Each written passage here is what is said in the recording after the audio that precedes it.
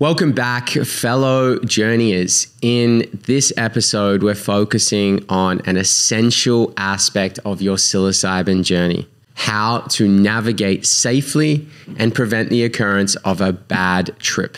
A bad trip can be challenging, but with the right knowledge and strategies, you can minimize the risks and maximize the potential for a positive and impactful experience with psilocybin mushrooms. Understanding the nature of a bad trip. Well, before we delve into prevention, it's crucial to understand what a bad trip entails. A bad trip can manifest as overwhelming fear, anxiety, paranoia, or emotional distress during a psychedelic experience. It can be distressing and disorienting, but it's essential to remember that it's a part of the spectrum of experiences and it can often contain valuable lessons. If you do find yourself navigating through challenging territory, it is important to let yourself feel the entire experience, because we want to allow the energy of the whole experience to move through our body without labeling it and by observing it neutrally as much as possible. All of my guidance is designed to help you create an experience where you can go to the depths of the darkness of your own soul and back again, and repattern your nervous system to be a wide space of acceptance and love for all parts of you. The aim is to create an environment where you can feel scared and unsafe emotionally and process your fears whilst actually knowing that you are safe. You may have read about individuals experiencing PTSD from a psychedelic journey, or having a hard time getting back into their bodies and stuck in a dissociative state. The primary advice I can give you is this: follow the guidelines I've given you and the strategies I will share with you in this episode. Have a facilitator present for your trip. Don't work with psilocybin or psychedelic medicine if you have an absolute contraindication. Don't ever work with any facilitator or trip sitter who you don't feel safe and comfortable with. And this isn't a judgment of that person. This is about you and your inner experience of this person. This might sound drastic, but a good way to understand and measure how you feel with someone is: how would I feel if this person was responsible for my life? Would I trust them to take care of me? It is very, very unlikely that your life will ever be in danger, but you may believe that it is, especially if you're taking a large dose of psilocybin and are confronted by all of your illusions of safety falling away whilst facing a lot of fear. It can feel like you're dying, and that's where your brain can go to. And on some level, it's true. Old parts of you are dying and being let go of so that you can be free of them. It's what's referred to as an ego death. And if you compound that with some of the physical sensations you can experience whilst on psychedelics, it can really feel like you're dying at very high doses. And if the person who is supposed to be supporting you in that moment of truth is someone that on some level you don't trust completely to take care of you, then it is likely that the lack of trust, even if it is small, will exacerbate your distress or not allow your body to settle enough to have the experience pass through smoothly. Now, a bad trip is often just the things we want to avoid coming into our experience. I invite you to take 1 minute right now. You can pause this podcast and make a list of all the things that would make a trip bad for you. So I'm going to pause right here. Okay, now cross out the words bad trip and instead write bad day. Yes. Or you could also write bad week, bad month, bad life, etc., etc. The same conditions you have for a bad trip are likely the same conditions you have for a bad day. Not definitely, but likely. And if these conditions are met, you label your experience and you may even reject or resist it. It's that old adage of, throwing away an entire day just because XYZ happened. And understanding this is where the magic lies. When we judge and label our trip or our journey, and also our experience of life, we limit our ability to experience everything that is available and being gifted to us. Have you ever had a time in your life before where you've gone through something difficult, labeled it as a bad experience, and then later, with the gift of hindsight, you can look back and see that you needed that experience, that person and that pain to help you grow into the person you are today? The same experiences you want to avoid in your life is what you want to avoid in your trip. And it's often those very things that you must experience in order to let go of them. One of my mentors, Preston, says, what you resist persists. Everything is just an experience. And your emotions, whether it be anxiety, fear, paranoia, or something else, is just an emotional experience. You've got to experience the breakdown to experience the breakthrough. And the context you hold for your trip and for life defines the way that you experience it. I like to hold the context of everything is unfolding as it's meant to, always for my highest good. Everything is here to bring me back to love, to truth, to trust. Everything is here to support me in coming into deeper harmony with nature, my nature, our nature, the nature. And in order for me to be in harmony, I must become aware of where I am in disharmony so that it can be let go. It's impossible to avoid nature. It's impossible to avoid the seasons and cycles of life. A tree standing in the middle of the woods goes through a summer, gets drier. It then goes through a fall and autumn. It starts to lose its leaves. And then in a winter, it's getting battered by heavy winds, heavy rain, storms, and also water that help it to grow.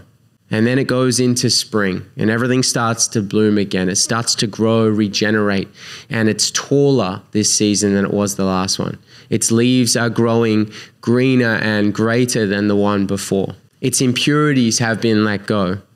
Is the tree complaining about the fall and the autumn when its leaves fall off? No, it's allowing it to be. And we are a part of nature. We are like the tree. We go through our own seasons and cycles. And the more that you can understand that and allow the seasons to be what they are, this too shall pass. Then you will come into a state of harmony and you will experience a state of peace. My sister, beautiful sister, Jess, she came to one of my retreats, and during a journey while she was experiencing some physical and emotional discomfort, she shared with me that she doesn't like the way the mushrooms make her feel. And I shared with her that the exact reason she was saying she doesn't like them is the exact reason I love mushrooms. I've already shared with you about what my life was like before I started working with mushrooms. All of my unresolved traumas, addictive tendencies, and ineffective behavior patterns that were playing out in my life were a result of me holding on to emotions and not letting love in, or rather not even knowing how. My life was all a manifestation of my unresolved fears and the parts of me that I believed I wasn't worthy of. Worthy of having loving relationships and everything else that I deeply desired and craved in my life. Working with psilocybin has given me access to a tool, a medicine that I can sit with and consciously choose to dive in and face all of these things. And sometimes it definitely is not easy. Sometimes it's been really fucking hard, and yet the reward is always worth it. Without conscious intervention, we will always continue to manifest a life from our conditioned limitations, fears, and ineffective attempts to meet our need for love through the illusion of external approval, safety, or attempting to control. Jess made her peace with the medicine and now has a mushroom tattoo on her forearm. Shout out to Jess. I love you. Thank you for letting me share this little story. With all of that being said, there still exists the reality of experiencing a challenging experience. And here is what you can do to support yourself through it. Setting the stage for a positive journey. The first line of defense against a bad trip is your context and preparation. Here's how to set the stage for a smoother journey. Firstly, choose the right set and setting. We've already discussed the importance of setting and mindset in previous episodes. Ensuring you're in a comfortable, safe environment and in a clear mental and heart state is the foundation for a positive journey. Second is dosage. Be mindful of the dosage that you decide to take. Understand what mushrooms you're taking and the typical potency of these mushrooms. Start with a small to moderate amount and avoid high doses if you're inexperienced. It's easier to navigate the experience at lower doses. Third is intention. Setting a clear and positive intention can serve as a guiding light during the journey.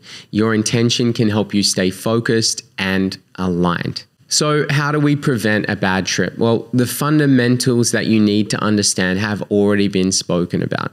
Setting, and environment. Follow the notes and checklists that I've shared on our website. Now let's explore 10 strategies for supporting yourself if you encounter a challenging experience. Firstly, always come back to your breath. Breathe in for 4 in through the nose and out for 4 through the mouth. Notice your breath filling your lungs and your belly. Put a hand on your heart and you can help your heart rate slow down and relax. You could also ground yourself by touching your body, by moving, and by breathing. Just helping by touching your body can really ground you into your body. You could also change your environment if needed. You can move from indoors to outdoors, get your bare feet on the grass or in connection with the earth. You could get some sun on your body, open some blinds or put on some nice warm lighting, change the music, burn some Palo Santo or sage, smell grounding essential oils like lavender or peppermint. Maybe do you need someone to leave the environment? You could ask them. You could open a window and let some fresh air in, move from outdoors to indoors. And I really encourage you to let your body do the talking. Sometimes our body needs to move into a specific position, like the fetal position, or it just different from what we're in the present moment to allow energy to move and flow from us. This could look like moving from laying down to standing up, or sitting down to dancing to laying in the fetal position. Or getting up, moving your body around in whatever way, going for a walk, jogging, hopping on the spot, just to help your body move some energy. Another strategy to help you through a challenging experience is to hydrate with some water, cold pressed juice, or herbal tea. You could have a shower or a bath. You could also remember your intention and come back to that. Repeat it out loud to yourself if you need. Your intention is your why. It's the guiding North Star to help you navigate this experience. Remember your context. This is all happening for you, even when you can't currently see it. Remember that. You can also speak out loud positive mantras and reaffirmations. This will help to direct your context and focus. A couple of mantras that you could use are, I am safe, I am loved, everything is temporary. This is all temporary and it's going to end. I've got this. This is all here for me. Remember that you can ask for help. This is so important. You can ask for help from your facilitator or trip sitter or call a friend. If you feel as though you have no one, post in the Have a Good Trip Telegram channel and the community or myself will support you. Here's another idea, maybe radical. You could just allow yourself to experience it. Our minds go straight to the worst case scenario often. I'm going to die. And this is the same thing that happens in your life when you feel uncomfortable. And often we always just want to change out of this discomfort and we want to run away from it and not sit in it. Facing your fear of death and the discomfort with psilocybin is a scary yet liberating experience.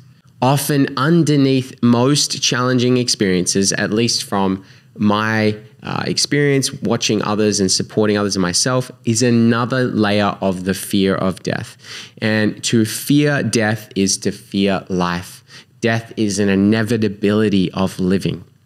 Just a reminder that there is no known overdosable level of psilocybin. So it's extremely likely that you are actually very safe even whilst you're experiencing this fear, this overwhelm, and this confusion that's happening in your trip. The dissolution of the ego and all illusions can be a brutal thing to experience, yet it's so liberating at the same time. When you're in these challenging moments, your body is repatterning the ability to hold and experience the emotions and sensation that you didn't feel safe or know how to experience in your past. Perhaps it was when a traumatic experience happened. It's unwinding part of you that is acting from fear, wanting to run away from the present moment, wanting to run away from the experience that you're having, wanting to resist what's coming up. And it's rewiring a new neural pathway of love, freedom, and possibility. In conclusion, while a bad trip can be challenging, it's not an inevitable outcome of a psilocybin journey, and the experience is only and always defined by you, your context, and your willingness to allow the entire experience to be what it is, just like life. Remember, what happens in ceremony is meant to happen in ceremony. We often expect life to be different to what it is. And our resistance is the thing that creates a lack of peace and fulfillment in our experience. It's our lack of acceptance for the present moment. It's our ego desire wanting for something other than the present moment experience. By understanding the possibilities of a journey, preparing thoroughly, and implementing strategies to navigate challenging moments, you can embark on your journey with confidence and maximize the potential for a positive and transformative experience. Stay curious, stay safe, and continue your exploration of self-discovery.